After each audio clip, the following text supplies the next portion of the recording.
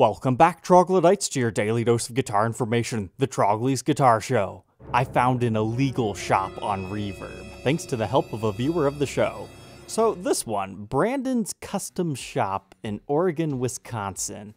He claims that at this shop, they design and work to create high-quality guitars at affordable prices and take pride in a wide variety of colors, and can custom order any design by request. Feel free to message them with questions. Okay, now I'm not one for, tearing apart businesses and stuff, but I'm pretty sure this is illegal. Okay, let's take a look at this guy's shop, because it is impressive, all the different colors they've got going on here. But Unbranded Single Cut 2021 Cherry Sunburst Custom, Deep Blue, Blueberry Burst. Where have I heard that before? Appetite for Destruction Slash? On an unbranded single cut? Seafoam Green, Pastel Blue Green, Honey Burst, Olive Gold, Mystic Blue, Purple Burst, Cherry Sunburst, Bahama Yellow, haven't heard that one before, Seafoam, Tiger Blue, Silver Burst, Ocean Blue, Ebony, Metallic Green. Yeah, the list just goes on and on here. Even as far as Anaconda Burst and Vermilion Burst. Okay, let's take a look at one of these. We'll just randomly select this guy right here. Okay, this looks just like a Gibson Les Paul. It is a fantastic replica copy here. I mean, the body shape, it's a little bit off. Obviously, you don't have the right font right here. If you look, you get the metric studs. And this isn't lined up quite perfectly the way that Gibson does it. It's the usual telltale signs of a Gibson knockoff. Typically a Chinese-made replica. Something else... Okay. Do you guys see what's wrong with that pickguard right here? Normally, there's a screw that goes into the bracket that keeps that upright. This has the bracket, but it doesn't have the screw. Did they glue it on there, or is it all one piece? That's the funny thing sometimes about these replicas is they have never actually seen the real thing a lot of times, so they just look at the photos, and since they didn't get that part right, they probably just manufactured this all as one piece. It would not surprise me. Another good thing to look for is lack of fret nibs, and this one does not have that, but if you custom order your own Chinese replica, I think it's like 30 bucks more. They will do the fret nibs. So if you're buying a used Gibson and you can't tell the difference between this and this, then you might need to hire an expert to help you or ask on a forum. So is there necessarily anything wrong with selling your own brand of single cut guitars? Well, the way that the courts are finding it, not necessarily. I mean, generally people make some changes, but what made me want to feature this shop and kind of put them on blast comes to this.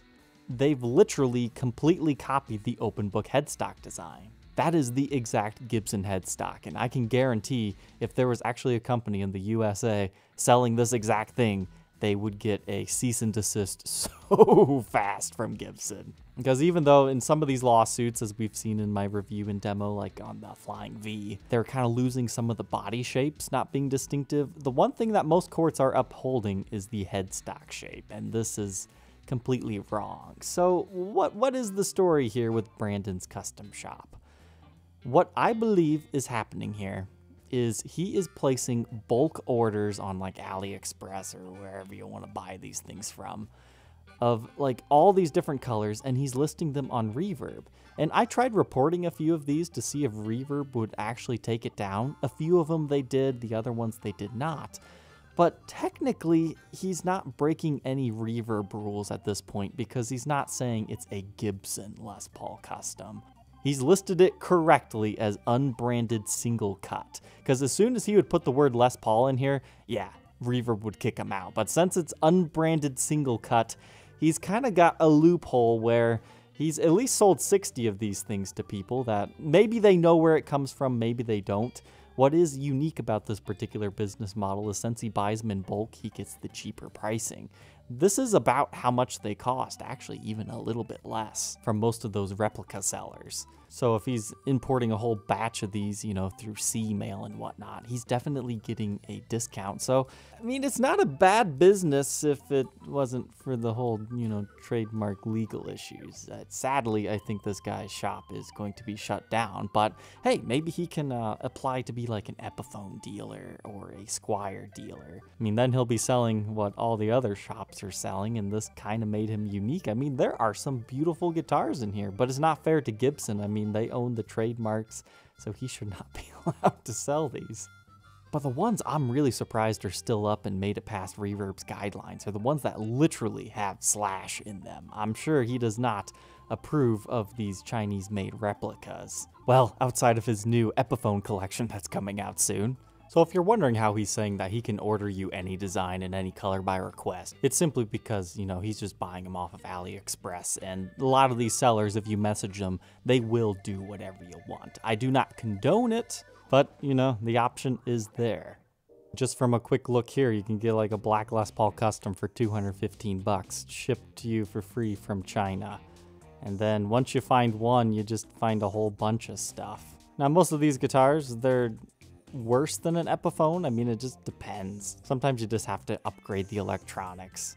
I mean, heck, you can even, you know, get an EVH Strat build for 278 bucks. But you got to be careful buying this stuff, because the way they get around selling these is they have a very vague title and they never show you the headstock. A lot of these will come in with the Gibson headstock on them, but they'll get seized by customs, and then you're just out the money in general. So whenever you see a big story about customs seizing guitars because of fakes, it's because people buy them on sites like that.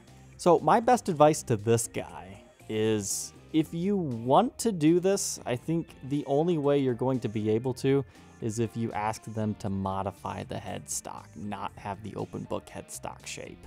But there you can see how this guy makes money. Probably buys them in bulk, gets them for like 180 bucks a piece, then he flips them for 350, which, you know, honestly, for the fast shipping, if you wanted this product, it's really not that bad. But anyways, by the time you see this video, it'll probably all be taken down by then. But I thought it was interesting that somebody tried to make a living selling Chibsons. But anyways, we got some time left tonight. That's kind of a dark topic to talk about. Let's see what we've got going on here. Look at this Les Paul Custom here. You know, looking at this with that black background, I really want a white phenolic fretboard on a white Les Paul Custom. They've done it before. I'm not sure if the made-to-measure program would do it again. I would guess not. I'd probably have to order like a whole run of them to make it possible. But then you'd have to question, do you want to do the white phenolic with the white mother of pearl inlay, or do you want to swap it up to black to kind of match that? I'm not sure, but that's something I really want. If you want to know what I'm talking about, it's these guys. The Brendan Small Epiphone Snow Falcon, I've done a review and demo on that, and you also had this one, the true Gibson version. They basically just feel like a lacquered over maple fretboard, so that'd be kind of cool. What else do we got going on? Next up here, kind of a cool Firebird, to be honest. I was looking at this one earlier. So instead of having mini humbuckers, somebody has upgraded it to actual humbuckers. But what I really like about this particular piece is the pickguard that they've put on it. Now, there's something really cool about the original pickguards, but this one, you know, it looks like it might be made of brass or some similar material. It might not be, you know, perfectly constructed, but I like the artwork on that now that I've zoomed in on that as well. They've got it set up as a wrap tail piece to make it a little bit slinkier feeling. There's some debate on whether that actually happens. Personally, I believe it, but it also depends on the guitar. The rest of this, it's got some nicks and dings. Moved a strap button. Frets don't seem to be in too bad a shape. Is there a headstock repair? Nope. Oh, and it's actually one of the limited edition 1976 ones. Those are definitely valuable. Not as valuable as the 76 limited edition Explorers, but still nice guitars. But they're wanting $4,000 for that one. I like it, but maybe not quite that much. Because I can pick up a nearly all original one in about the same shape, condition-wise, for the exact same price. So it doesn't make sense from a financial standpoint. But it was definitely cool to see. It looks like he's also selling one of the Lizzie Hale Dark Explorers. You can check out this review and demo if you want to learn more about that. Oh my, that's not a bad deal on that Blues Hawk. $850 plus $60 shipping. Man, if this was blue, I would be all over it. Because I bought one of these, but decided I want to wait until I find the blue one to do the review and demo. This actually appears to be in better shape than my last one. Oh, never mind. Don't you just hate it? You're looking at the guitar, you're falling in love with it, thinking, okay, yeah, I'm ready to buy. Oh, that's why it's cheap. Headstock crack, been repaired. Not the prettiest repair in the world, but it'll do. This 335 is pretty cool. It's listed as a mint 2017 ES335 block reissue. I like that trans purple burst. It's dark. I like the purple bursts when they're more of a actual burst job. This one has a little bit of a perimeter going on, but not a lot. I like that dark color. That looks good on that. I think we've seen a few of these in the Gibson demo shop, haven't we? Oh, I love that side profile view. Do you guys see that? That's like an even richer, darker purple right there, but it's like bursted. So you got dark areas and light areas. That's looking pretty good. Yeah, I would say I would own this thing. I think this would look great once it starts to age a little bit, because once the clear coat starts to yellow, I would imagine it would just make the purple finish appear a little bit darker. And that's got some good wood grainage underneath it too. 335s typically do though. But that is available at $3,500. And oh, there it is. We were just talking about this one. The Red Eye Burst 339 that was in the demo shop. We've got some real photos of it. Yeah, that actually looks pretty good. It's kind of similar. It's like they added purple for the burst of just the like a trans black finish. I wonder if they just put that over top of an already trans black one. Yeah, that still looks pretty cool in person. I really think they should make this a production run instrument. Especially that fretboard on it. Nice. That works really well because it's got the red streaking. Yep, that was a good buy. I regret not buying this thing when I had the chance. That looks really good in person. Yeah, look at that. Awful. Like, you can tell it's cool, but you couldn't tell it was that cool. So I believe the demo shop sold it for $1,700, so he's asking a $1,000 premium on it. And to be honest, he'll probably get it relatively quickly. However, I think I need to correct him there. He says it's a one-of-a-kind paint finish directly from Gibson, not a refinish. As far as I understand, they are refinishes. They're just refinishes from Gibson, so it doesn't necessarily affect the value. Like, if you send a guitar in for Gibson to refinish it, it does affect the value, but not quite as much as somebody else doing the job. But since it never left the factory in general with its original finish, it's kind of a gray area. So far, it seems the public opinion is they like this stuff, they're not devaluing it. In fact, most of these things become instantly more valuable than what they were sold for new. Simply because you have to pay the premium, because not everybody can sit and refresh the page at 11 a.m. and just keep refreshing and refreshing and waiting for the things to come up. I think we've got time for one more guitar tonight. This is an L5S Blonde. Now for collectors, they generally prefer the rare two-piece tops on these, but you know, the three-piece tops, they're a sign of the times. They're not my favorite. I mean, even when they're heavily figured, they're homely looking, I guess you could say.